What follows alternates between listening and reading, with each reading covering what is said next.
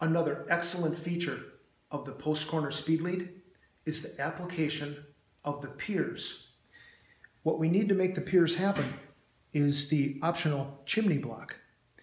Now this dimension is established once you've got a couple courses of brick on and your poles are just setting into place.